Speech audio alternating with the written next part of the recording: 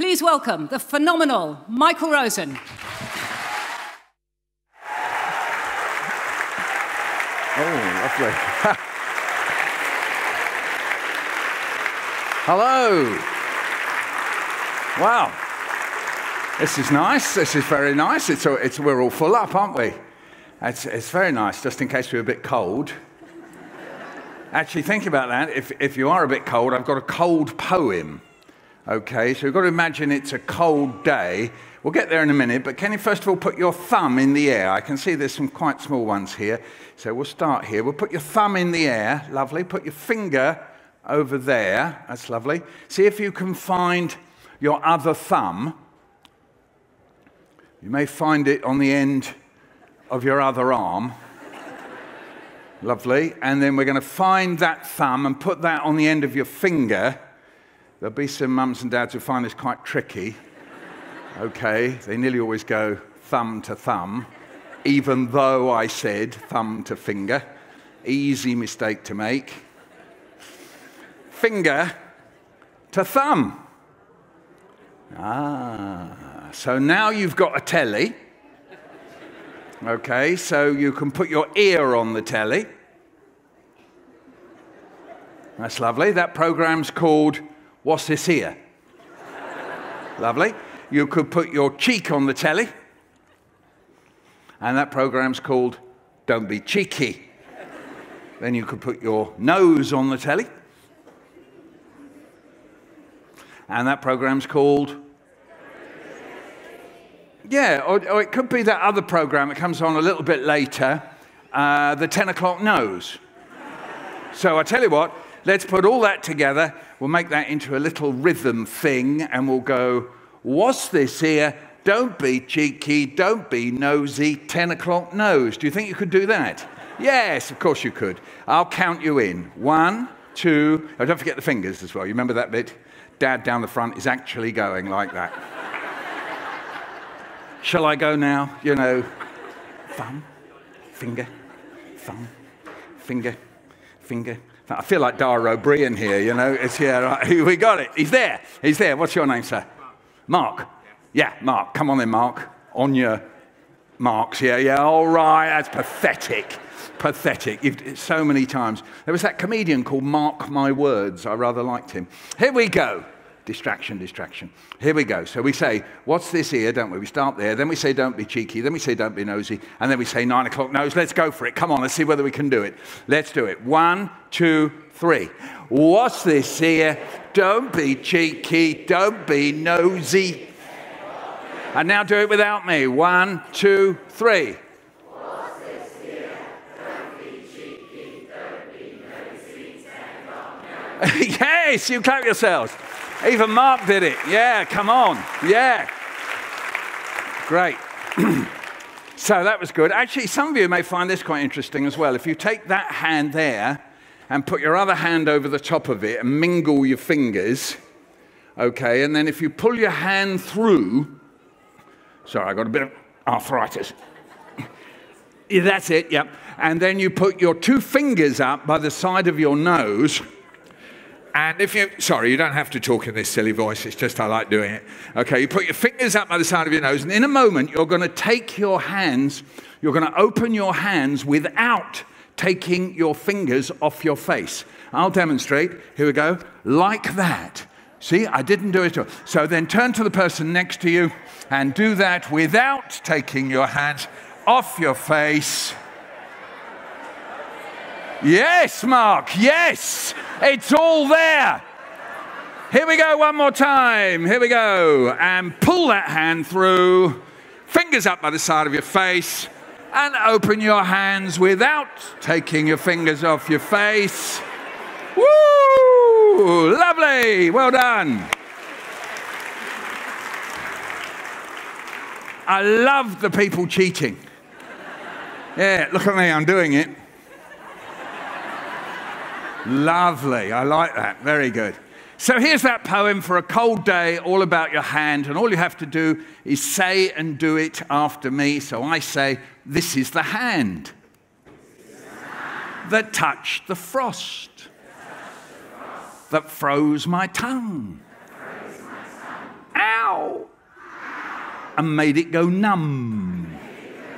And if some of you little ones not sure what numb means, it means it's when so cold you can't feel it. You know when sometimes you have an ice cube in a drink and you go like this, you go, I don't, ah!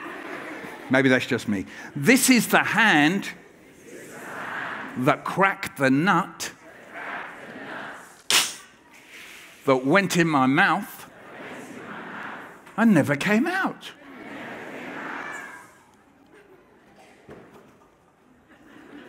This is the hand that slid round the bath to find the soap that wouldn't float.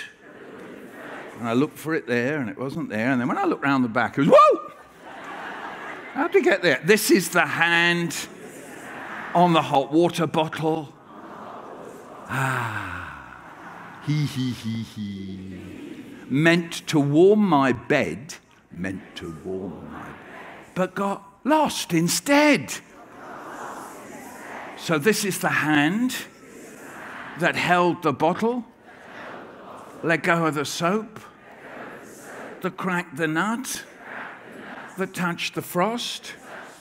This is the hand that never got lost. This is the hand that never got lost. This is the hand that never got lost. Yeah, there it is, still on the end of your arm. Look, see it there? You lost the feeling in your tongue. You lost that nut. You lost the soap. You lost the hot water bottle, but you still got your... All right, we'll do that again, but this time we're going to say it straight through, all the way through, Mark, okay? So here we go. 1, 2, 3. This is the hand that touched the frost that froze my tongue and made it go numb. This is the hand that cracked the nut that went in my mouth and never came out. This is the hand that slid round the bath to find the soap that wouldn't float. This is the hand on the hot water bottle. He meant to warm my bed, but got lost instead. So this is the hand that held the bottle, let go of that cracked that touched this is the hand that, this is the hand that, this is the hand that, hooray!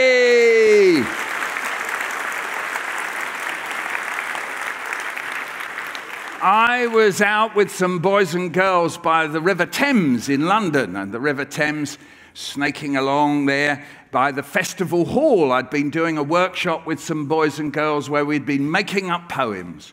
The London Eye was talking to the River Thames. The River Thames was talking to the London Eye.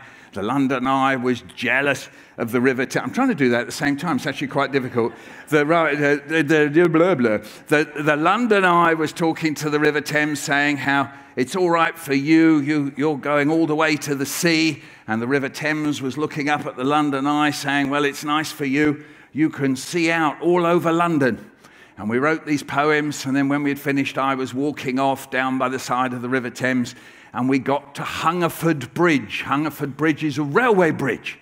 It's a railway bridge, just only trains go over it, and there were about 30 children who had come away, and they were with their teachers and parents, and we got underneath the railway bridge, and some of you will know that there's a law, a kind of rule of nature, that if 30 children are underneath a railway bridge and a train goes over, all the children immediately go, ah! Where's that written down? Is it in the Bible? I don't, maybe I missed it. I had a very good Bible education at school, but I don't remember that bit. Underneath railway bridges go, ah! No, I don't remember that bit. Anyway, there we were under the railway, under the railway bridge, and everyone was going, ah! There. And I thought, you see, I have two people in my head, two people called teachers. I don't know whether any of you young people have ever heard of them. Have you heard of that? A teacher? No, there's a girl over there going, no, no. So are you a teacher, Mark? No, just checking. And yeah, so these two, one of them's my mum and the other one's my dad. Just think about that. Both your parents, boys and girls, are teachers. you're all day at school. And you come home. And you know, some of you, boys and girls, where your mum and dad are not teachers, mum or dad says to you, how did you get on in school today? And you start talking. You say, well, you know, at playtime and your mum's going, all right, that's nice, yeah, that's right. And you go, yeah, no, it was really good. We did some history. And your dad's going, right, yeah, no, we need to do the garden a bit later, yeah. But my mum and dad, it wasn't like that. They used to say, and what did you do in school today? And they meant it. What did you do in school today? I don't know. Stuff. What stuff? I don't know. It's just stuff. What sort of stuff? I don't know. History stuff. That's interesting. Well, actually, it wasn't. No, what was it? What was the history? I don't know. There was some old stuff. Yes. And that used to go on for about 4 hours. At bedtime. What else did you do in school today? I don't know. I want to go to sleep now. Middle of the night. What are you doing in school tomorrow? I don't know. I'm going to school. Exactly. And what's going to happen? I don't know. In the morning, you're getting ready to go to school. What's going to happen now? I'm going to school. Yeah, that's right. Yeah, so are we. Vroom. Yeah. So these two little teacher people inside my head, while the children are still there, by the way, under the bridge. And these teacher people said something to me in my head. Yes, I have voices in my head. The two little teacher people said, now, Michael, instead of just letting them scream, think of something else they could do. So I did. I said, you know what, boys and girls, if you put your hands over here and you put them on the bridge, you can feel the train. See and hear the train. See, hear the train, but also feel the train. So we all went over, all 30 of us, and the parents, and the teachers, and the assistant teachers. It's about 60 of us now. And we're all standing there with our hands on the bridge, waiting for the train. The train came and we felt it. Diggity-doo. In fact, you could join in. Here we go. Diggity-doo, diggity-doo. Do trains go diggity-doo? I've no idea. Diggity-doo, diggity-doo. Yeah! And I could feel the rhythm of the train. And then when I did that, boys and girls, something happened. Something happened. You may hear from all sorts of nice people that poems start from something called inspiration. Inspiration. But they also start from just hearing stuff. Have you ever seen a crow? And have you noticed crows pop about eating anything? Any old dirt, any old rubbish, middle of the road, you don't want even to ask what they're eating out there. Wah, wah. And then if you go, a crow will go, because they hear it, and they go, oh, that's interesting. Maybe I could go and get a bit of that. And then they go over there, and a dog's left it. No, anyway, never mind. Anything. That's what poets are like. We're crows. We go about scavenging, finding stuff, and sometimes just the stuff that we've just said. Weird. I'm still standing there, by the way. It's gone up to 65 now because of another school's turned up. So we're all standing there, okay, and I just said, if you put your hands on the bridge, you can feel the rhythm of the train. And I thought, hands on the bridge, feel the rhythm of the train. Hands on the bridge, feel the rhythm of the train. I could begin a poem like that, and it would be one of those poems that sound like the thing you're saying. Hands on the bridge, feel the rhythm of the train. It could be a rhythm poem, hands on the bridge. And then I suddenly thought of something else. Something that Benjamin Zephaniah said to me. He once told me he makes up his poems in his head when he goes jogging. And then when he gets to the end of the jog, he knows the poem off by heart. And more than that, when he stands in front of people and he does the poem, somehow or other, magic, people seem to know the poem. So here it comes, the Benjamin Zephaniah challenge. I'm going to do the poem, and you're going to do it back to me. That's what he said. He said people will be able to do it. Here we go. Hand on the bridge, feel the rhythm of the train. Hand on the window, feel the rhythm of the rain. Hand on your throat, feel the rhythm of your talk. Hand on your leg, feel the rhythm of your walk. Hand in the sea, feel the rhythm of the tide. Hand on your heart, feel the rhythm inside. Hand on the rhythm, feel the rhythm of the rhyme. Hand on your life, feel the rhythm of time. What? Hand on your life, feel the rhythm of time again. Hand on your life, feel the rhythm of time. So, you'll be able to do that. All we do is I count you in, and then you'll be able to do it. I will help you. There'll be little cues. That's not spelt with a Q, by the way, some of you young ones. So you're going to help me do it. Are you going to help me do it down there on the front row? Doing a nice stretch there. Last time I stretched like that was about 40 years ago. Isn't it amazing? Children just go, dun, and I go, no, sorry, maybe keep your trousers on. Right, okay. Hand on the bridge, feel the rhythm of the train. I'll go 1, 2, 3, 4. Musician once told me that's what you do sometimes. 1, 2, 3, 4. Hand on the bridge, feel the rhythm of the train. Window. Hand on the window, feel the rhythm of the throat. Hands on your throat, feel the rhythm of your leg. Hands on your leg, feel the rhythm of your sea. Hands in the sea, feel the rhythm of the tide. Hand on your heart, feel the rhythm inside. Rhythm. Hands on the rhythm, feel the rhythm of the rhyme. Hands on your life, feel the rhythm of time. What? Hands on your life, feel the rhythm of time. Again, hands on your life, feel the rhythm of time. Whee!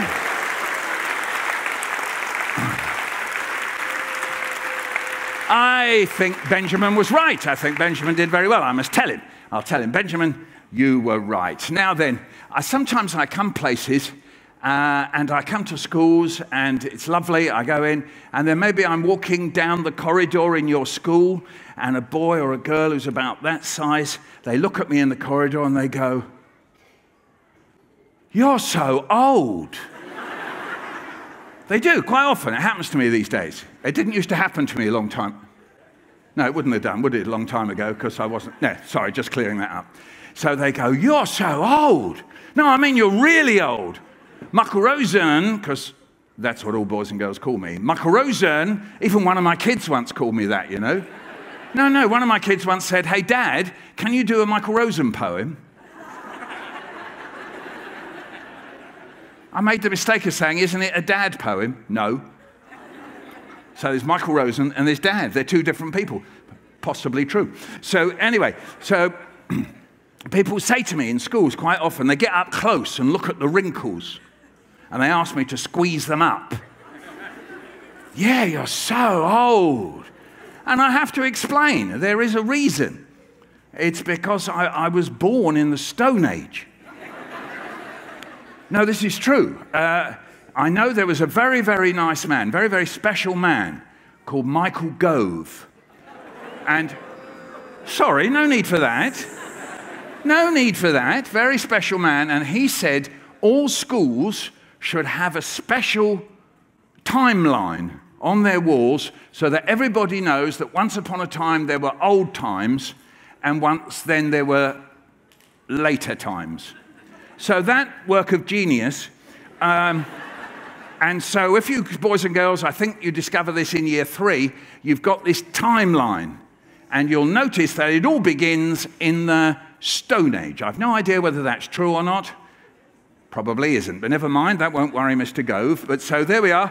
So look, there's that bit there at the beginning, the Stone Age, and sometimes there's like a pile of stones. Don't get that wrong, it's not a pile of anything else. So it's a pile of stones because that's all we had, boys and girls. In the Stone Age, all we had was stones, rocks, pebbles, gravel, cliffs. That's like all we had. You know, at home, we didn't have chairs. No, we just sat on a rock. "Mum, it's really hard, Mum. My bum hurts." "Shush." She'd say, "Shush, it's not the chair age yet." How did she know? A table? Didn't have a table. Great big rock, boys and girls. Great big rock. Can you imagine that? Sitting on a rock, great big rock. No telly. No telly? How did we live? All we had was a great big rock in the corner of the room. We used to watch the rock. What are you doing? Watching the rock. All night, every night. That's all we did. It's terrible. And then you're having your supper. It was just pebbles and stones. And Ma, it really hurts. Shush, eat your gravel. Come on, Mum, yeah, eat your gravel. It really hurts. Really hurts. Then you go off to school, it was exactly the same. You sat on a rock, you had a big rock in front of you, window down the side of the class. It had no glass in, because it wasn't the glass age yet. You've been sitting there and the wind is piling in. Can you do this? Miss! Miss, it's really windy. Shush, that's why it's called a window.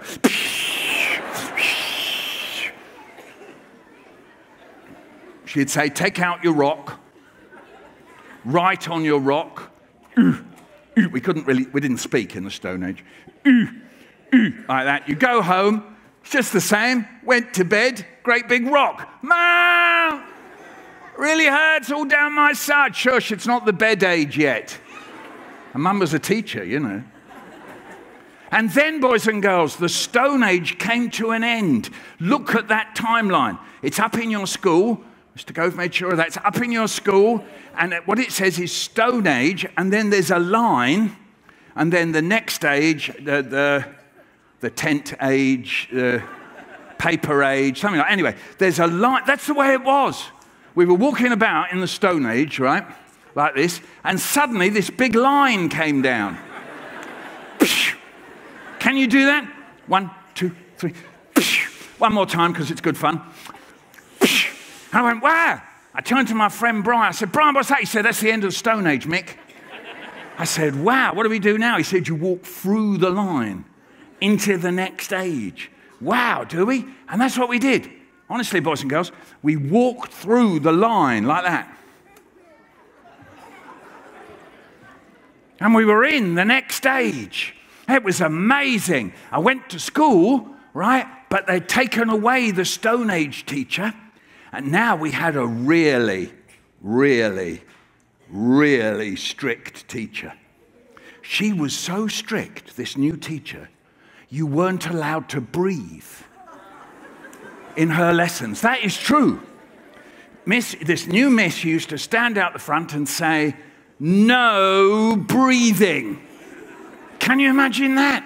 Used to come in the morning, she'd say, no breathing, and you had to take in a big breath. Are you ready? Here we go.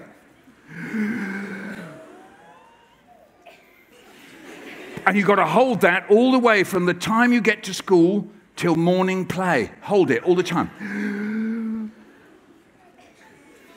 The weak ones just used to fall down at the back of the class. You could hear them going down like this. Kaboom, kaboom, kaboom. And there was always a whingy kid going, man, can we go out and do some breathing? And she'd say, no, you've got all playtime to do it in. And they go, oh, go on, miss, oh, go on, a little whingy bit there. Go on, miss. No. At the beginning of the week, boys and girls, there were 48 children in my class because we were part of what's called the bulge. Anyway, never mind. So 48 children. At the end of the week, there was only 5 of us left. At the end of the day, you'd be stepping over children just to get out the room. Oh, no. There's Melanie. It's a shame. She's really nice. Used to like Melanie. It's a shame. Yeah. There's Dave. Hard luck, Dave. Always knew you were a bit weak, Dave. That wasn't very nice of me. That was very bad. I shouldn't have said that. Always knew you were a bit weak. Anyway, people say to me, Michael Rosen, or Michael Rosen, that can't be true. What you're saying can't be true, because if it was true, you wouldn't be here now at Hay Festival to tell that story. It can't be true. And I say, yes. But, boys and girls, when I was a boy, at the end of the Stone Age, they took out the rocks and they brought in desks with lids. Can you do that? Draw the desk. Desks with lids. And some of us figured it out. You could snatch a quick breath underneath the desk lid And Miss wouldn't do anything, wouldn't know anything at all about it. Just practice with me, okay? Sit there, you're holding your breath. Check nobody's looking. Good. Okay, so from the beginning, we know how it goes, don't we? Miss says, no breathing. Good work, Mark. The weak ones with me. Kaboom, kaboom, kaboom. The whiny kid. Me, could I go and do some breathing? No, you've got all playtime to do it in. Extra whingy bit. Oh, go on, miss. Not too loud, it's just like you want some more birthday cake. Oh, go on, miss. Go on. No. The other lot, with their, well, all of us, in fact, with the desk lids. Are you ready? Hold that breath. Check nobody's looking. Boom. No! Don't slam the desk lid down. If you slam the desk lid down, that meant out. School prison. There was a school prison underneath the school hall where they used to string us up from the wall bars. Miss, been up here for 3 weeks. And there's rats. And they're nibbling my toenails, miss. So, boys and girls, I figured out that if I wanted to survive, that means live. If I wanted to survive, then the way to do it was to let that desk lid down very, very, very slowly, quietly, once more from the beginning. We all know how it goes now. Miss says, no, breathe. Do the breath, here we go.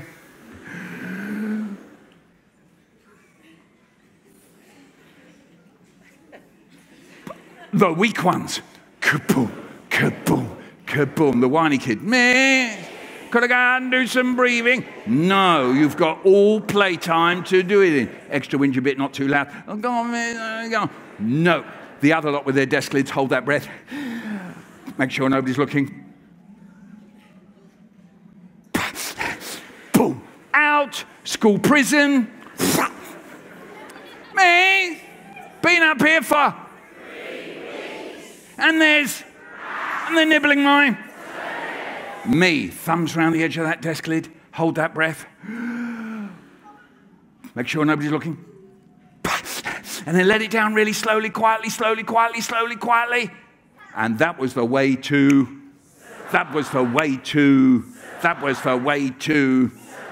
And that's why I'm here today. Thank you. Yes, thank you.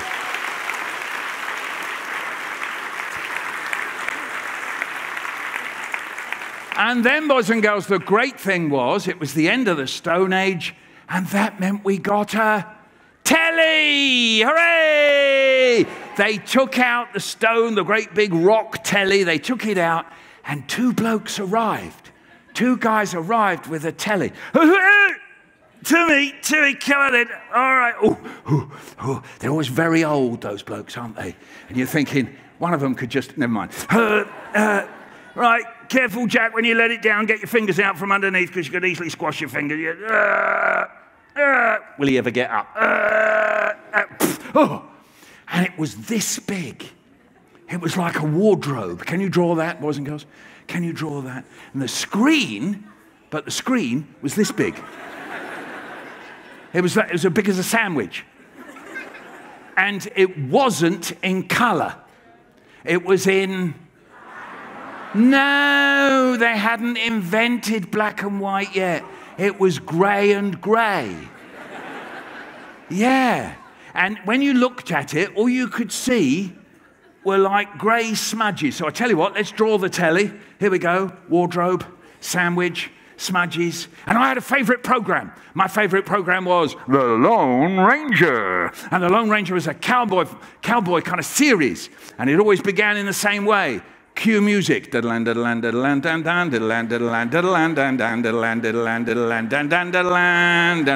voice says, The Lone Ranger.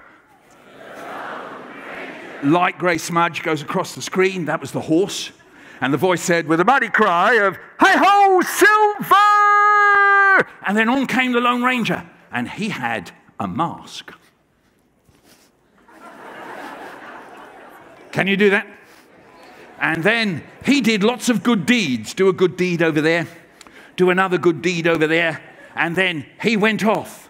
And 2 people were left on the screen. And one of them said, "Who was that man?" And the other person said, "That was the Lone Ranger."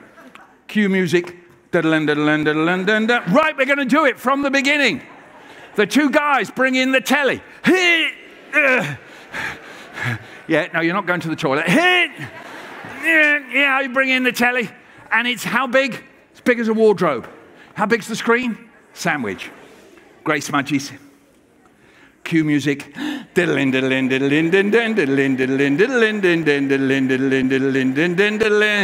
voice says the Lone Ranger. The Lone Ranger. Light grey smudge goes across the screen. The voice now says, with a mighty cry of, "Hey ho, Silver!" Enter the Lone Ranger. Get your mask on.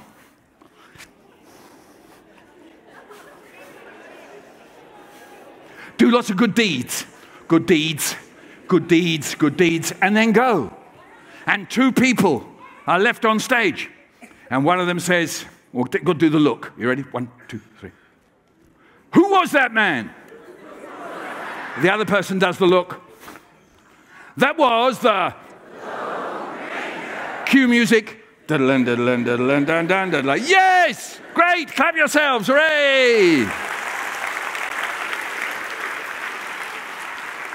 Oh, that's what it was like at the end of the Stone Age. It was wonderful. And when I think about these things, it takes me all the way back to when I was a little kiddie. Maybe before that. I mean, how many of you here, for example, can remember the day you were born? Anyone here, can you remember? Lovely, you 2 there. That's nice. Anyone else? It's an old bloke over there. Yeah, lovely, good. Yeah, you can. That's nice. That's right. Mark, can you? No, he can't. No. Yeah, so, yeah. No, the day you were born, you know, was amazing. No, it really was. You were born and people rushed into the room. About 400 people. And they all came rushing into the room. Doctors, nurses, parents, aunties, cousins, uncles. They all came piling in. Look! It's a baby! That was you. It was you. And then they picked you up. They'd always do this. They picked you up and went, "You're so lovely!" Can you imagine that? You've just arrived and these great big faces come looming up to you going, "You're so lovely!" Right there, right in your face. And you're going, "What?" If you see a newborn baby, they're going, "What? What's going on?"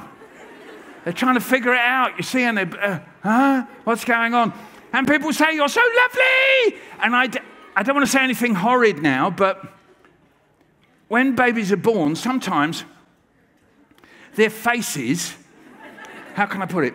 They're a little bit scrunched up. Can you do that? This is what you look like when you were born. Just practice this. "You're so lovely!"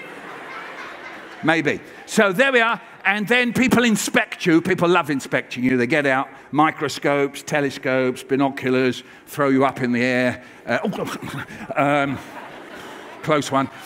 All that sort of stuff. And they inspect you, and the days go by, the months go by, the years go by. Whatever you do, you know, you might blink like that, and they go, "She blinked!" You may have lifted your head up. You may have been lying in your cot and went, and they went, "Look!" And the 400 people all came rushing in. "What's happened?" "She lifted her head up." And then they all lean over going, "Do it again." And you're lying there like this, and all these faces coming in over the top going, "Do it again." And you're lying there and went, "Yeah, all right, okay. Hey!" Then the days go by, the weeks, the months. Now, I don't want to say anything bad here, boys and girls. But maybe, just maybe, if you're anything like me, when I came home from school and I'd walk in and I'd go, I just dropped my bag like that. Because I thought the bag fairy would pick it up. "I'm a little bag fairy, picking up the bag." You drop the bag, you sit down in the sofa. Oh! I'm so tired. I've been at school all day. And then you look round for the switcher. It's always under your bum, isn't it, switcher? Found the switcher. Peppa Pig. It's always Peppa Pig, isn't it? It's been Peppa Pig on the telly for about 183 years.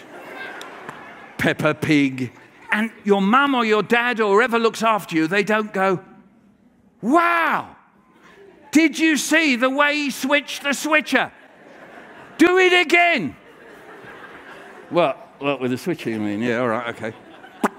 Peppa Pig. What? No, it's not like, boys and girls, I figured this out when I was your age, that my mum and dad had studied me, and then when I got to about the sort of bag dropping age, they'd stopped studying me. So I decided to study them. Can you do that, boys and girls? Get your binoculars out. You can turn to your parent and study them. Grandparents.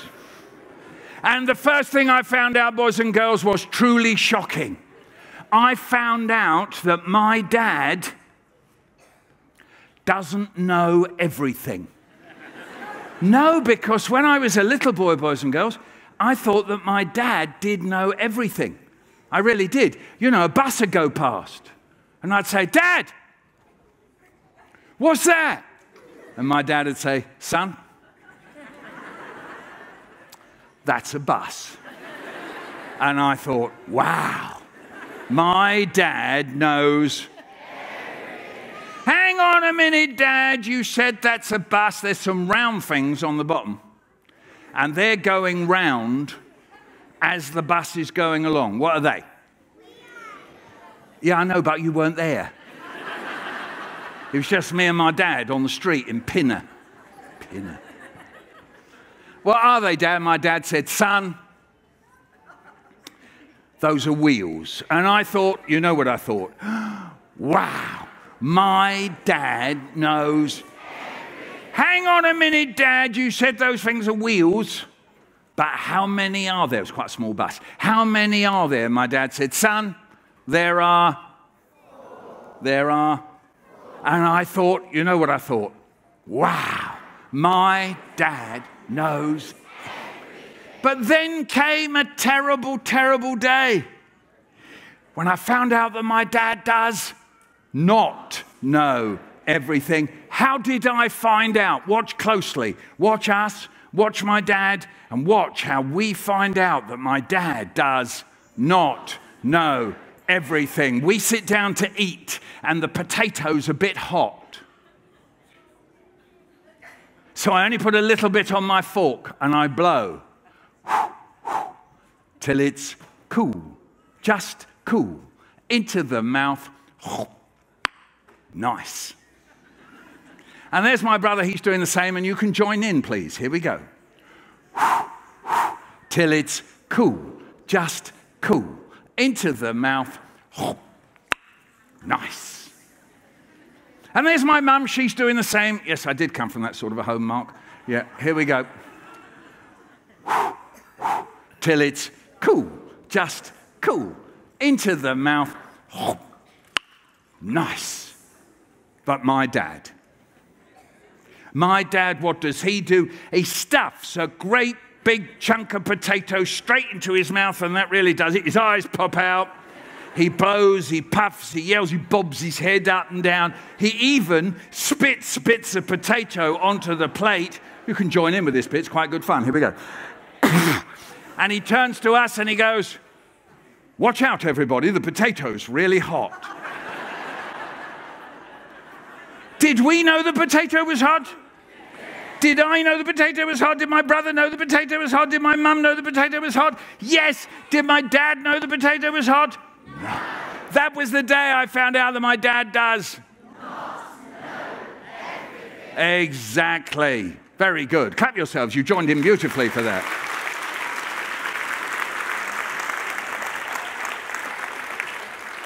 Truly, truly, truly shocking moment that was, yes. So when I was a boy, another thing that happened to me was that I had a favorite treat.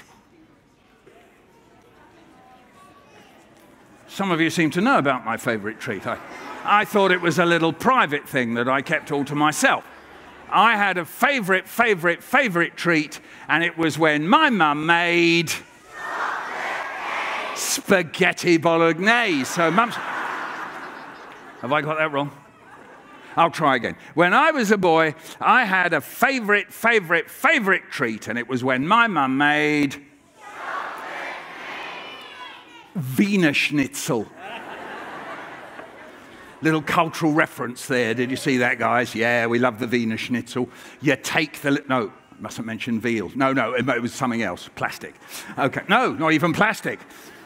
Right, forget Wiener Schnitzel, just that they haven't happened. Right, so once when I was a boy, I had a favourite treat, and it was when my mum made...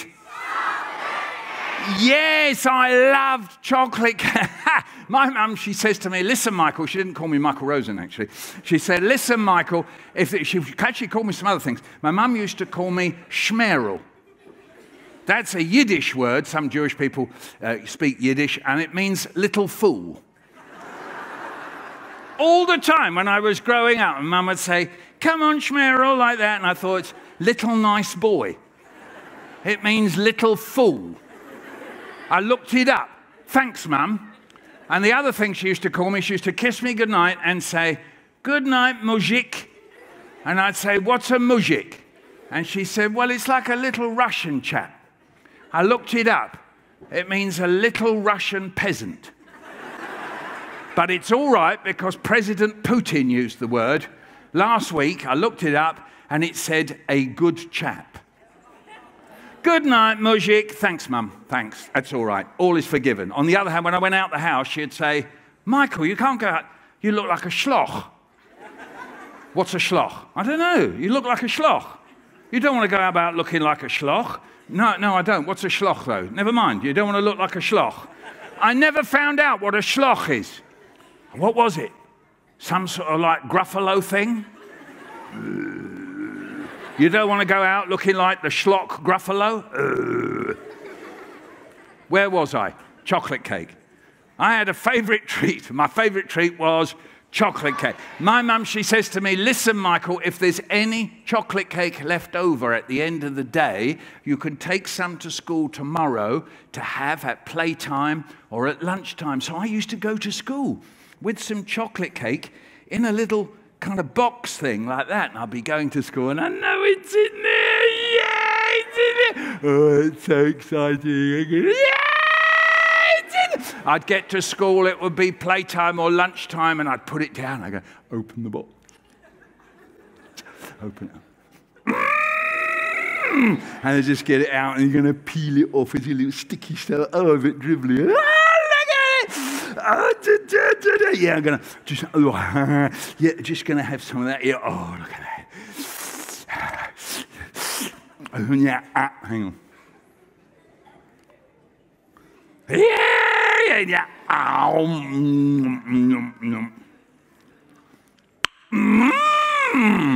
And one time there was some chocolate cake left over at the end of the day, and I went to bed.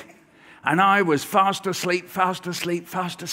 But then in the middle of the night, I woke up and I thought, chocolate cake. Maybe I could go downstairs and have a little look at it. I'm not going to eat any. Just going to have a little look at it. So really quiet, out of the bed. Shh. Mustn't wake my brother up. He's bound to tell on me. Out the room, really quiet, shh, really quietly.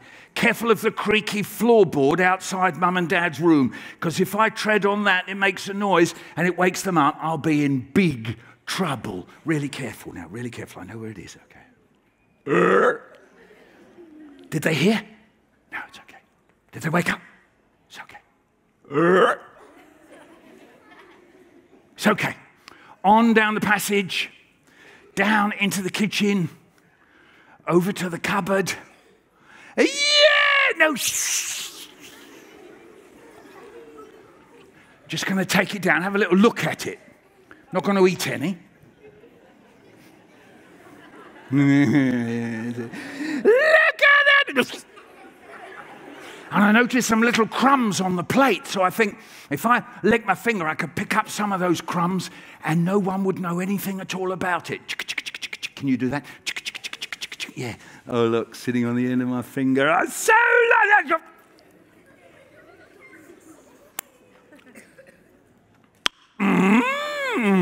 And then I noticed some little crumbly, sticky bits on the side of the cake. So I think if I take a knife, I could just tidy it up a little bit.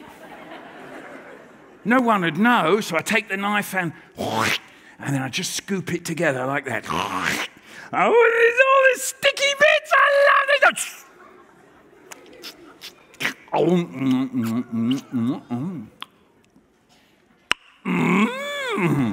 Oh, yeah. And as I've tidied it up a little bit over here, I'm thinking, well, maybe I could just even it up a bit over here. So I take the knife through the crispy icing on the top, through the squashy icing in the middle, whole slice this time. And then I've got, yeah, look at it, whole slice. It's all going to go right in there.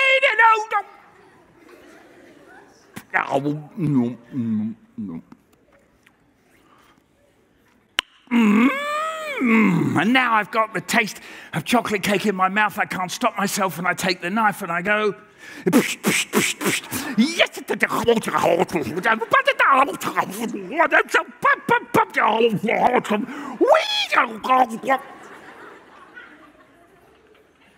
Oh no, it's all gone. Oh no, they're bound to notice now. A whole chocolate cake doesn't just disappear. What am I going to do? Oh no. Oh, I know, I'll wash up the plate and the knife and I'll put them away and they won't know anything at all about it. Good thinking. Take the plate and the knife, on the drainer and the knife, careful, health and safety, like that. Yeah, look for the cloth. Yeah, dry it up. Into the cupboard. Yeah, and the knife, really careful, health and safety. In the drawer. All clear. Back up to bed. Really quiet. Up to bed. Up the stairs, along the passage, really quiet. I know where the creaky floorboard is, so all I've got to do is step over it, because if I tread on it and it makes a noise, Mum and Dad hear, I am dead. Did they hear? No. Did they wake up? No, it's okay. All clear. Into the bedroom, into bed, under the covers. Where have I heard that before? Under the nice, warm feeling, chocolate cake in my belly, goody, goody, goody, and go to sleep. In the morning, I get up, I go downstairs, and I'm having my breakfast. I'm having my breakfast, and my mum, she's really busy. She's busy over here. She's busy over there. I'm having my breakfast, and Mum says, oh, don't forget your book folder. She hands me my book folder. I carry on having my breakfast. She's busy over here. She's busy over there. I'm having my breakfast, and Mum says, oh, yes.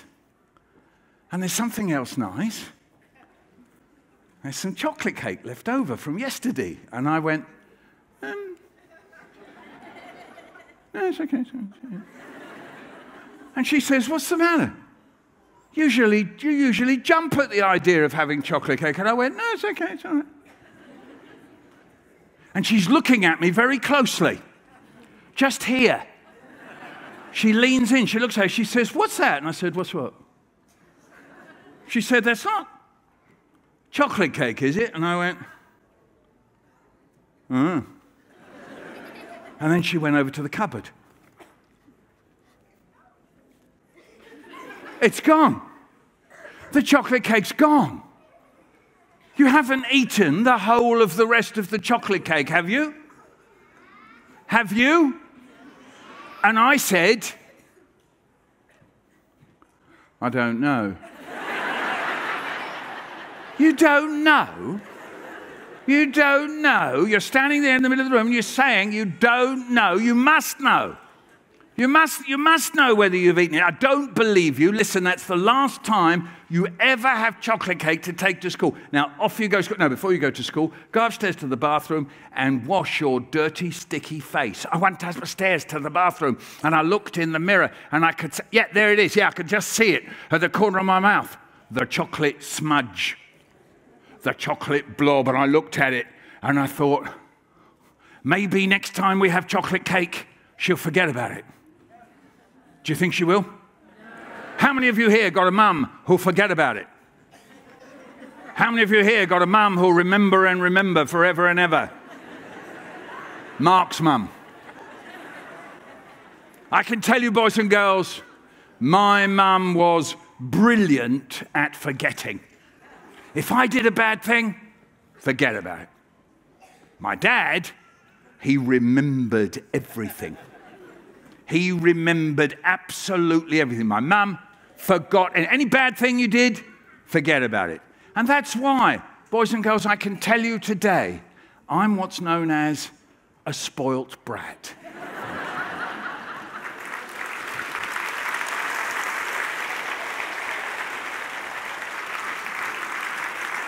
Now then, I think we have time for some questions. So there are some people coming around with microphones. They can choose you.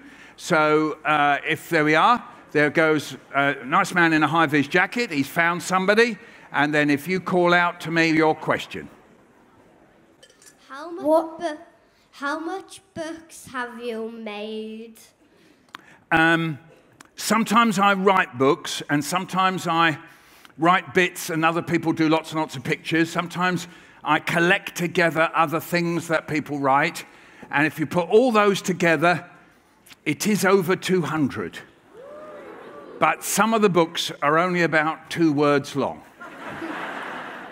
So when you're in school and your teacher says, could you write a book now? Just write 2 words and say, finished. And then when they say, well, could you write a little bit more? You go, no, Michael Rosen, he says you can write a 2-word book. So what you do is you put the title there, My Very Long Book.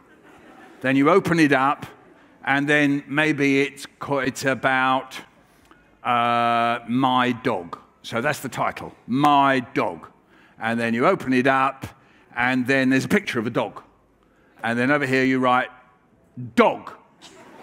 And then you turn it over, and the dog's got his mouth open. And you write, woof. And then you turn it over, there's a little blank page there.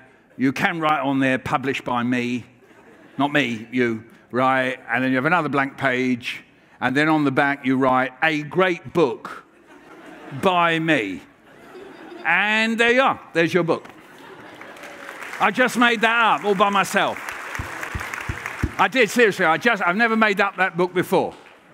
Dog, woof. I think there's some people from Walker Books here. Could you copyright that? Could you do that? Rosie's here. Rosie, are you here? No, she's gone. She got fed up. Yeah, I've never seen that before. So there we are. Lovely. We got another question.